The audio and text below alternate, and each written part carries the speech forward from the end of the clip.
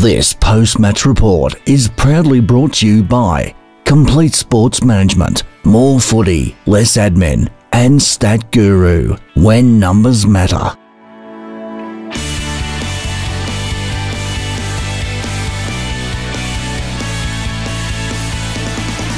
Hi, I'm Richard from Complete Sports Management, and I'm here at Ferndale Park, and I'm with Camberwell coach Joe Couch.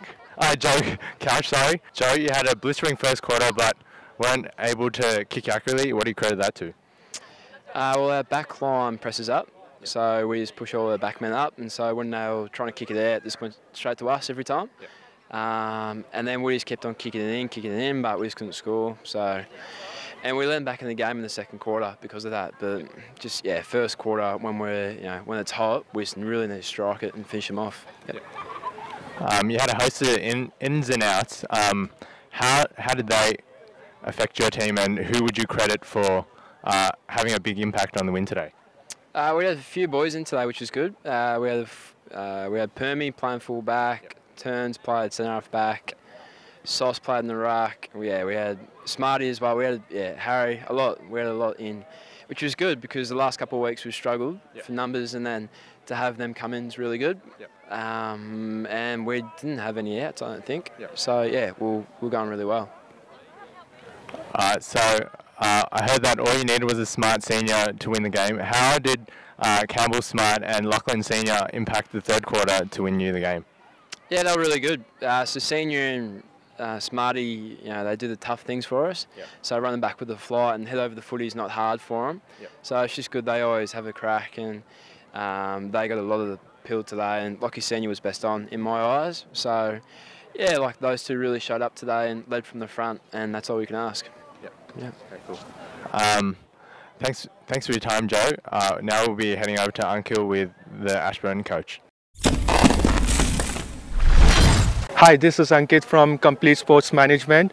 I have Rian with me, who is the Ashburton coach. Hi, Rian.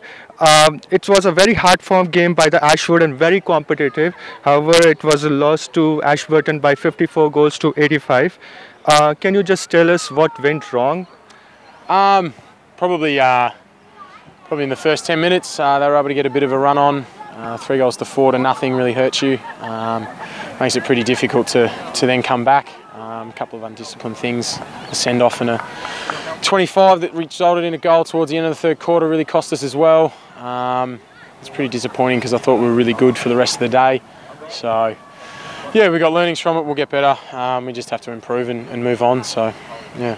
Okay, we could see that Ashburton performed really well in the second quarter, and also towards the starting of the second half as well, which was third quarter. But what happened towards the end? And also, was it that Ashburton was not able to play on its competitive strength, or was it the Camberwells were playing better than Camberwell were good all day. We were able to get on top in the second quarter and sort of play our brands and switch the footy, and we were just really competitive. Didn't let them use the ball at all. So, they were just better for longer, honestly, and it's something that we got to get better at, and we got to stay mentally switched on and just improve. So that's what Wednesday's for. Another opportunity on Sunday, and basically just see it as an opportunity to just get better each and every week. So Okay, good to see Ashburton improving day by day, week by week, and it was a very good game by Ashburton, even though it was a losing side. However, all the best for the future games. No, thank you very much. Yeah. So this is Ankit signing off from Complete Sports Management.